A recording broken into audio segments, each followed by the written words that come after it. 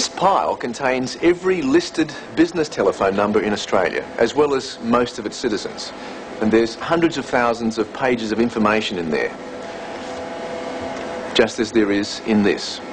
Philips have just managed to put 2.5 million phone numbers and addresses onto this disk.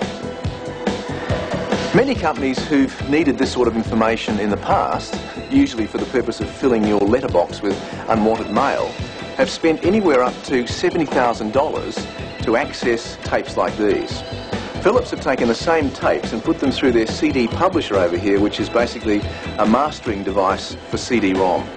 And suddenly $70,000 worth of information comes down to just $700. The advantages of CD-rom, or read-only memory, become apparent when you're trying to find a particular number. Usually it's always in a hurry. Let's just try this.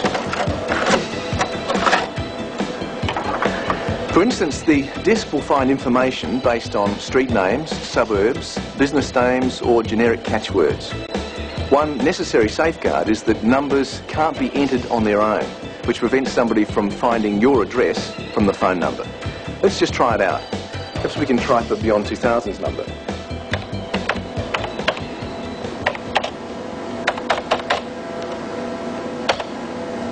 It's in 5 cards. There it is, Hotham Parade, Artarmon. And it's our telephone number, and given us an award-winning TV series.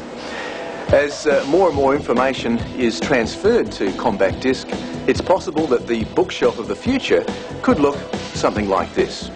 It may not look as impressive as your library, but I'm sure trees would breathe a sigh of relief.